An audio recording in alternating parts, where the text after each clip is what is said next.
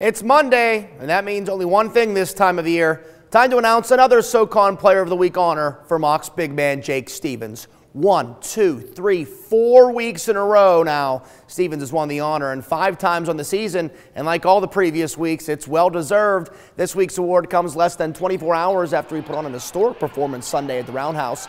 32 points, 20 rebounds, the first ever 30-point, 20-rebound game on record for the Mocs. Although we're going to have to play a little devil's advocate here. Although he had a record performance, the Mocs still lost. And out of the 18 turnovers they committed, 7 came from Stevens. So even in one of his finest hours, there's still plenty of room for improvement.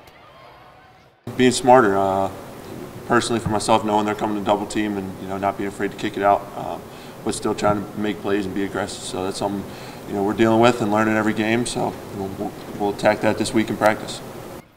Stevens now joins Steph Curry. He's the only player to win SoCon Player of the Week 4 consecutive times, although he's the first ever to win it outright, as Curry was a co-selection during his 4-week run. Chattanooga hits the road to Athens, Georgia to take on the Dogs on Wednesday at 3.